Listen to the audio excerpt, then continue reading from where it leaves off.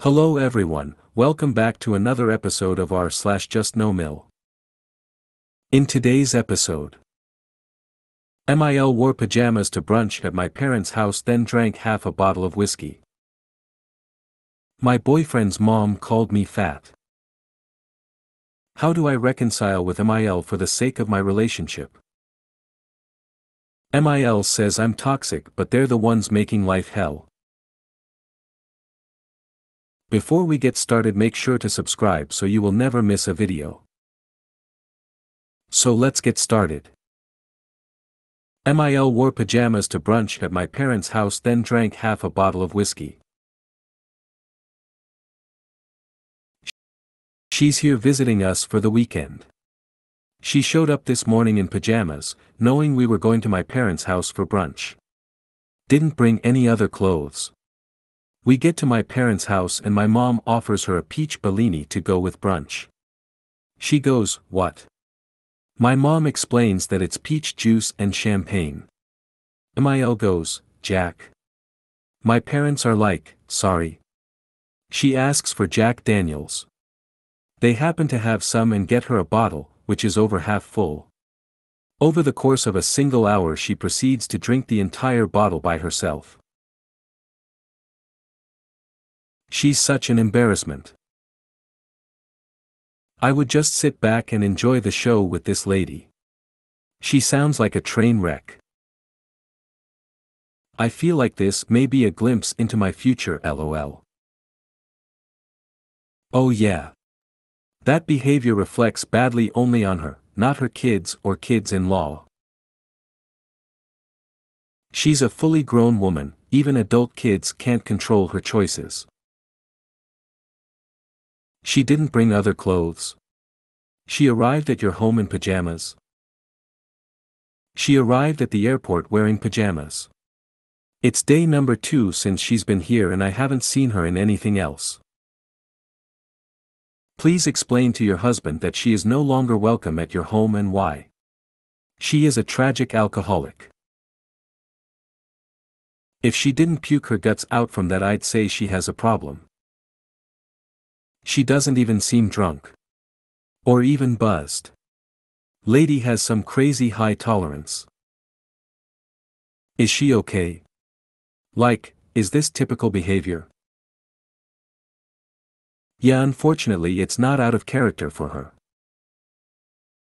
This sounds so much like an aunt of mine that has serious issues with alcohol. Except my aunt's body is shutting down now BC of it, and so it's not a crazy high tolerance, she's just not functioning anymore. But she showed up after a flight in pajamas, drunk as a skunk, with no clothes or anything packed. My mom was aghast. That's hilarious. I'm sorry you and DH are embarrassed. Neither of you are responsible for the alcoholic, and no one would consider that you were. My boyfriend's mom called me fat. A couple of days ago I met my boyfriend's mother. It was a great experience and she is really nice. I came home happy to have finally met her.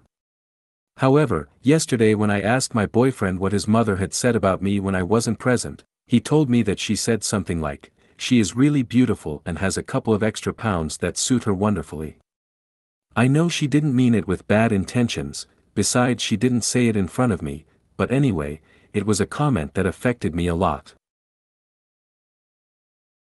I'm a girl slightly taller than average, 170 centimeters, 5 feet 7 inches. At the moment I weigh 62 kg, 136 pounds, and I've always had curves even at my lowest weight, maintaining measurements of 92/65/98, 36/25/38, approx, so objectively I'm not even close to be even slightly overweight. I recently started going to therapy and I'm diagnosed with body dysmorphia and ED. I felt like I had made progress in being able to see my body in a more positive light, but that unfortunate comment seems to have shattered all my efforts. Now I feel fat and disgusting again, and all I want to do is restrict and exercise until I disappear. Your boyfriend's mom isn't the problem. She made an offhand comment to her own child that never should have been repeated to you. Yeah, YTF would he repeat that? Does your boyfriend ever comment on your appearance/weight/eating habits? Does he tell you that you are attractive and he loves your body? It's very odd that he chose to pass along unkind words from his mother. Have you asked him why he told you what she said? Because he's either kinda dumb or possibly something more nefarious. Since he sounds like he's a little bit slow, you might need to sit him down and have a chat about feelings and being kind and respectful. Ask him what he was expecting you to feel like or do with what he told you. You need to advocate for your own mental and emotional health, as your boyfriend sounds like an insensitive jerk. Good luck. 5 feet 7 inches 136 pounds. Girl, you're not overweight in the slightest. She sounds like a jealous cow. Did MIL really say that, or is the boyfriend the one who thinks that is a message that needs to get sent? Either way, I don't like these people. My mum called me fat when I showed her my wedding outfit that I got from a charity shop. She was highly upset she couldn't control me with her £1,000 wedding dress budget. Why would I allow my mother in my wedding dress choice? I'm 46 years old. I'm 52 next birthday. I haven't spoken to her since my wedding day, and that's 5 years no contact.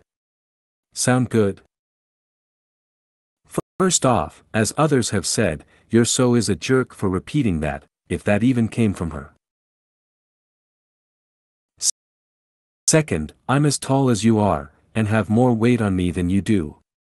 I am very happy with my body, and I hope you reach the point in your life that you are, too.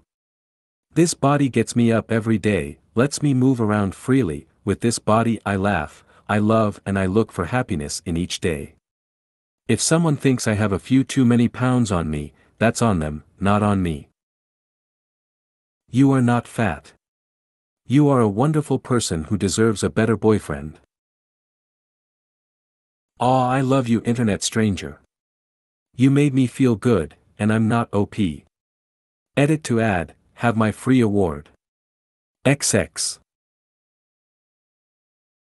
I would not take a he said his mom said to heart. Does your boyfriend make comments about your weight? Appearance? Does he like drama? If anything, I would wonder if it's him making up crap to try and get in your head. By the way, you are thin at 136.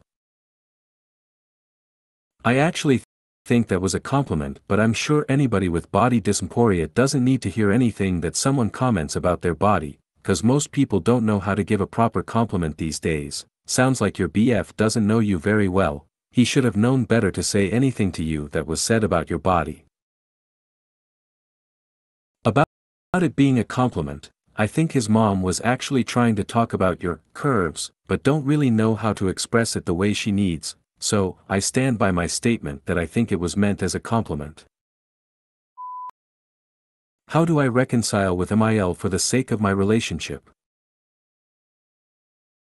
Sorry, this is a long post.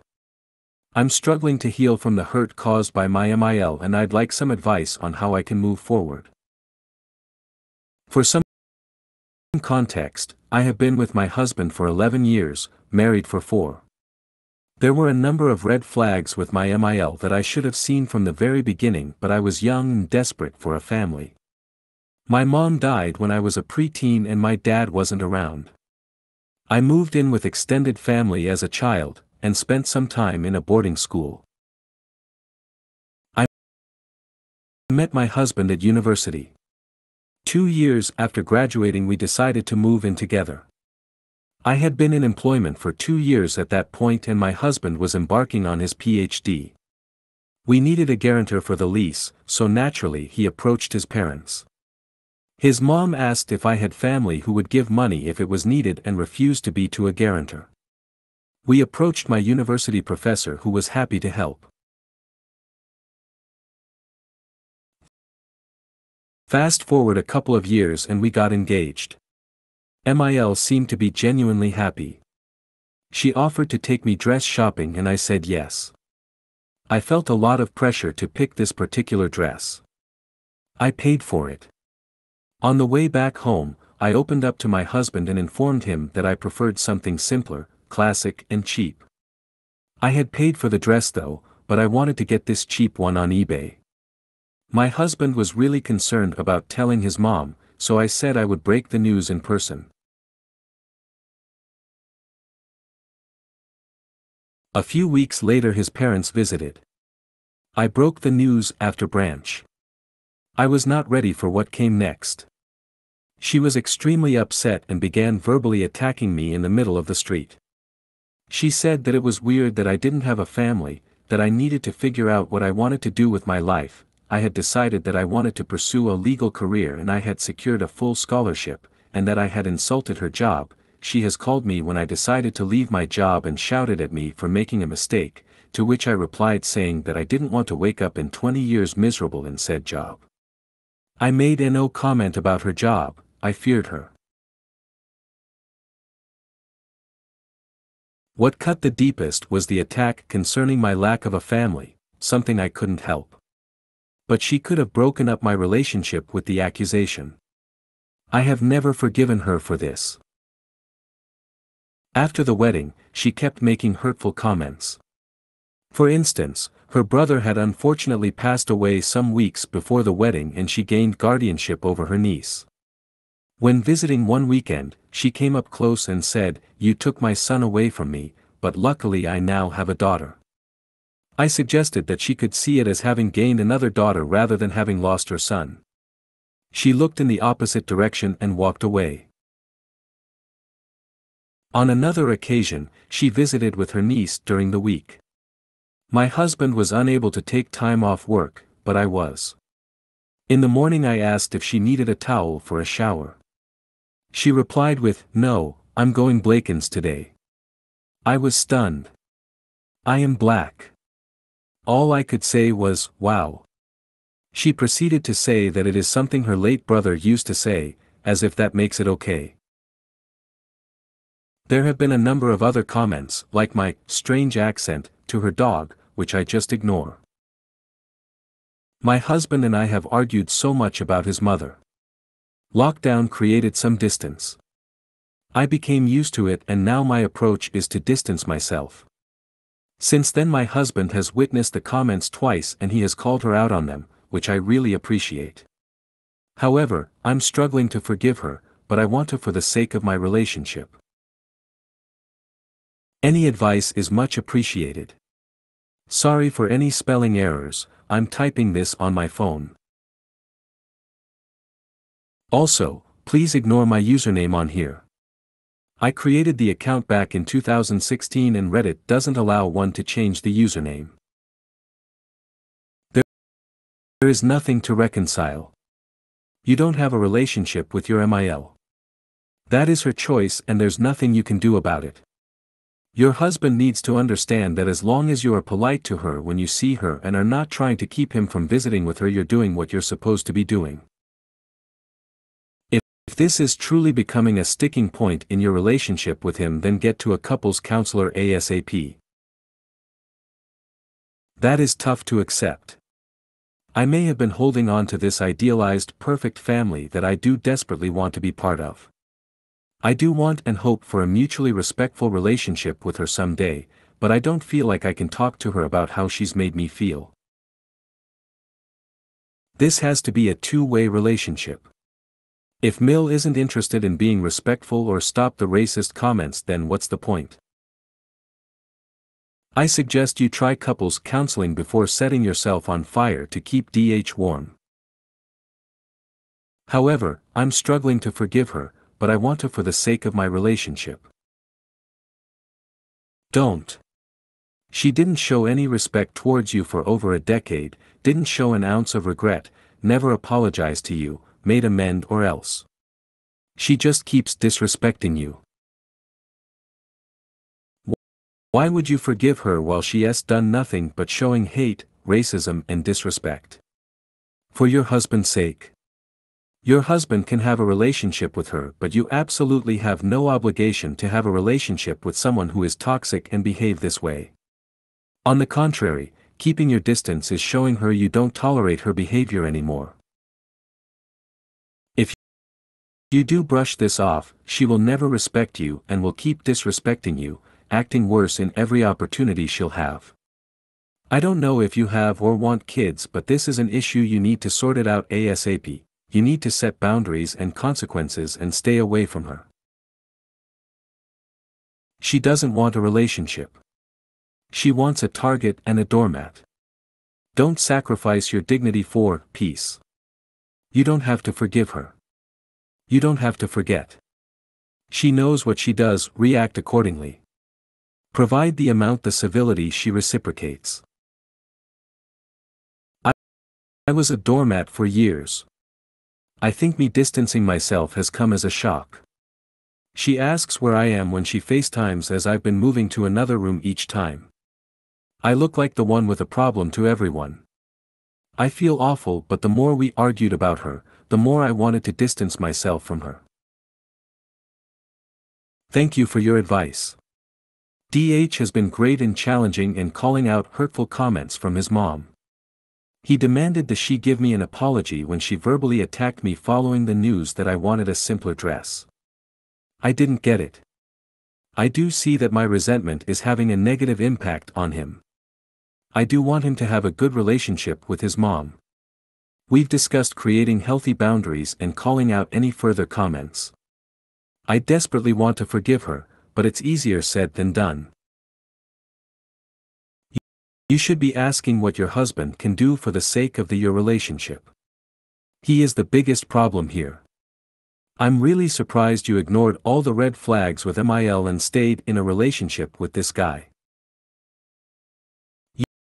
Usually we forgive people when we know that they changed their mind, apologized and regret their actions.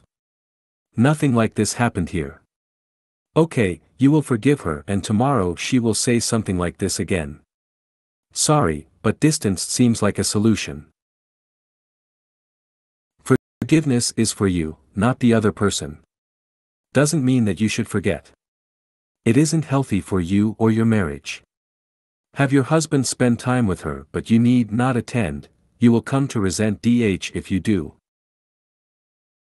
To be completely honest, I was desperate to be accepted that I was blind to the red flags. My husband is great, and he has repeatedly challenged his mother. He is the only child, so his parents are the closest family he has. He's in a those situation, which is why I want a better relationship with his mother, for his sake. I'm a lot older and MIL to a DIL I love dearly. My own MIL was a vile woman and I wish I'd spoken out earlier. You can't change her, only the way you respond to her. How would you feel about calling her out the next time she stays and is rude? Perhaps suggest that if the whatever isn't to her liking, she might prefer a hotel. Make it clear that if she wants a relationship with you both, including any future children, she needs to be polite. Gentle hug, it's not you. XX.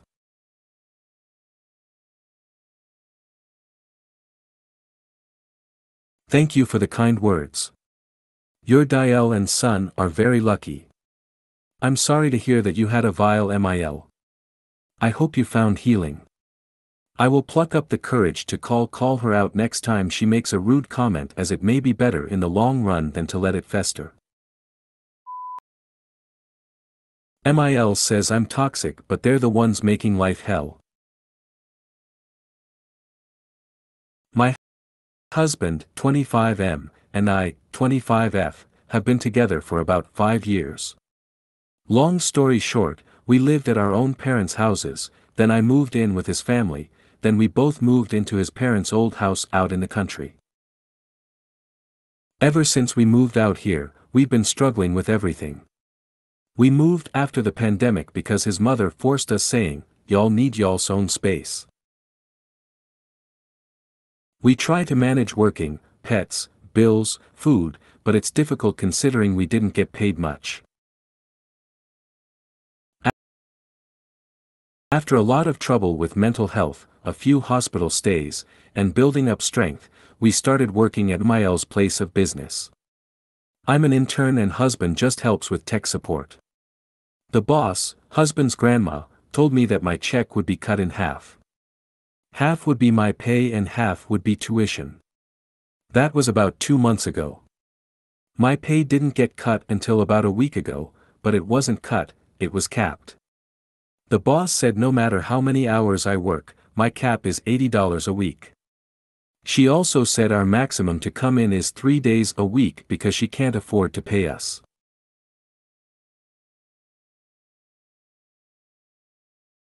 All of this is boiling over because we cannot afford anything. His parents pay our utilities, we're using their car, someone totaled ours a month ago, they offer to pay everything. But why? Because they refuse to pay us our fair share and be understanding people in a comfortable environment. I haven't gone in at all since Monday because I have horrible anxiety and doctor's apps made it impossible. Yesterday, I had a horrible panic attack in the business parking lot and MIL got upset because we embarrassed her and it ruined her day.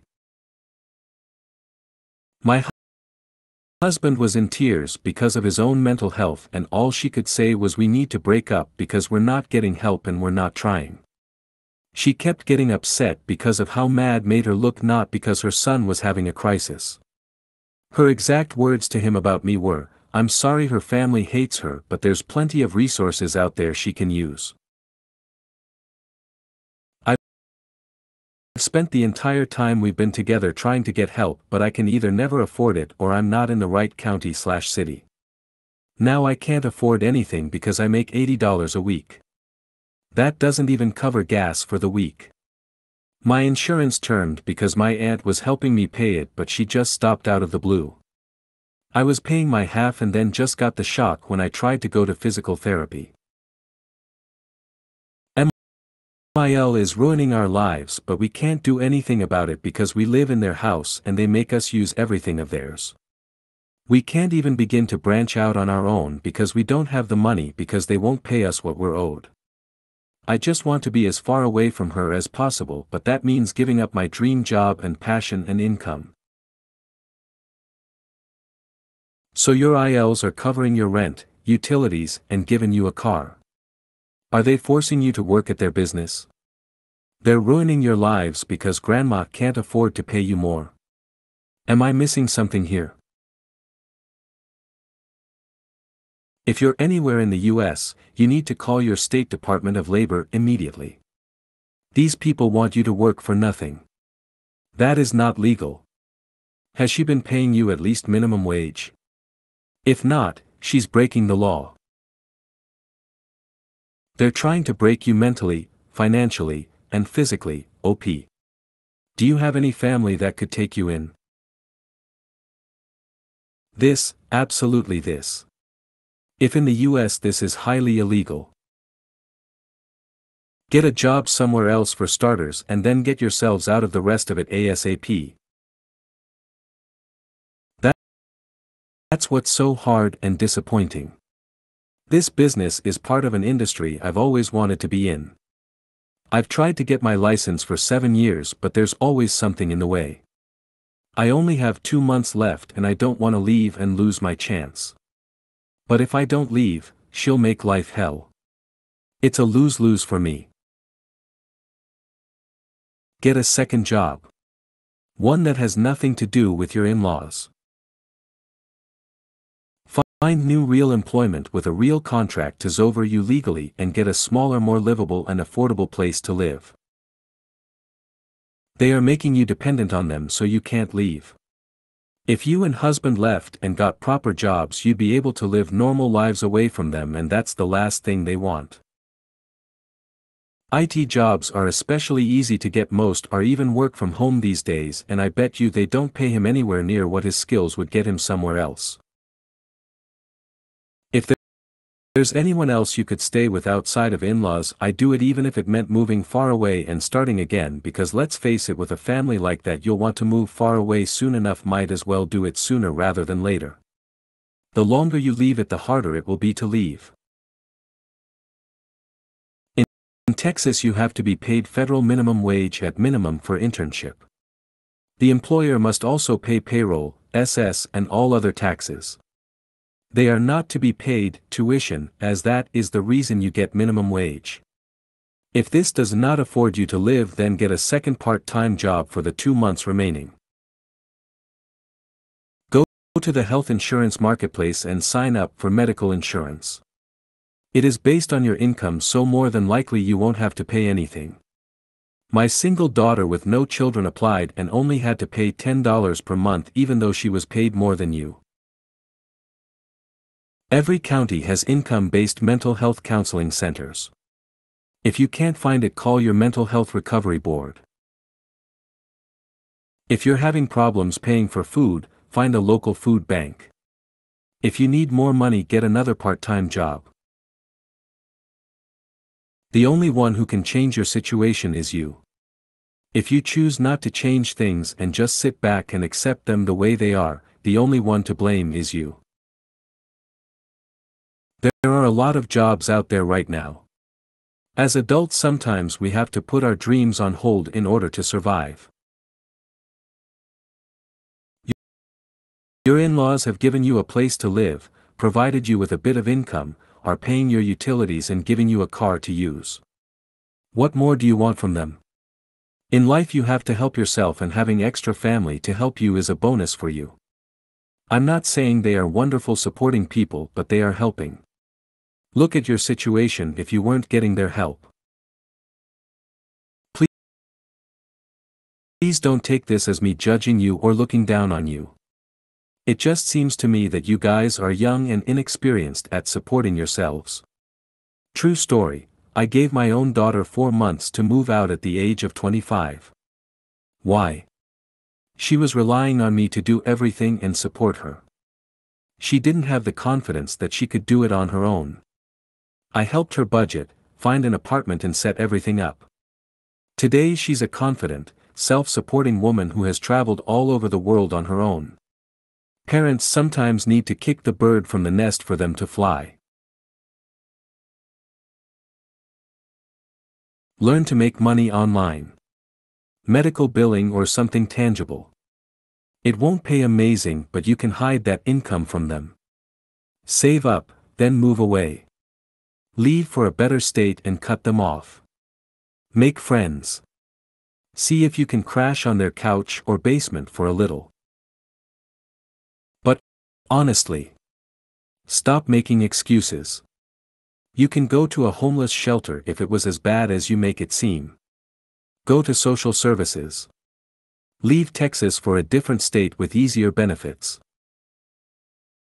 Never fall for being manipulated like this ever again. If you and/or your husband have gained any useful skills at your current job, pad the hell out of your resume and use it to look for a full-time job elsewhere that can leverage those skills. But as others have mentioned, at least in the meantime, get a part-time job. You and your husband depend on them for too many things that any kind of boundaries will be impossible. I know this suggestion doesn't work for everyone, but it helped me get out of a situation where I was spending more on gas than I was making at my minimum wage job and saddled with about $30,000 in loan debt. I started doing work that offered on-site accommodations. When I was younger, I'd spent a few summers as a camp counselor, so I went after jobs that were similar, outdoor education centers, etc. But there are jobs in tourism, construction, home care aid, residential center, AmeriCorps, state/national parks, property manager, etc. Google brings up a lot more results. Some jobs favor married couples, some prefer single people, but it never hurts to apply. Living at your job site comes with its own challenges, but I gave up my car for about 3.5 years and ate the free food some jobs gave me. I still had fun, maybe $30 at the bar a few times a month, or camping trips with coworkers, or a day walking around the city. I always had coworkers with cars, so I could get out to the grocery or the doctor when needed. Very inexpensive leisure. Those jobs tend to pay less since they were housing and feeding me. I made something like $12,000 to $17,000 per year during that part of my life, but because I had basically zero living expenses, I was able to keep about $500 in emergency funds and then dump 90% of my paycheck into my loans and get them paid off and start my savings before I transitioned into a more typical 9-to-5 job. Again, I know not everyone is able to pack up and move to a job like that. It's usually not a glamorous lifestyle and takes some adjustment in your daily habits, though now I frequently miss the simplicity of that lifestyle. But it is a tool that worked for me and one that I don't often see discussed. I would say now look at winter jobs since ski resorts and holiday travel will be starting soon. If you're not interested in spending a winter far away, I'm sure Texas has tons of tourism and parks jobs. I'm less familiar with the trades, but I'd imagine if you're more interested in that route, there are probably oil rig job sites in Texas. I think every job I had offered some level of pickup support. Like I would get myself to a nearby airport or train station and someone from the job would pick me up from there and take me to the job site. They understood some folks don't have cars. But that was just a nice gesture, and not an official benefit, so you'd have to talk that through with them.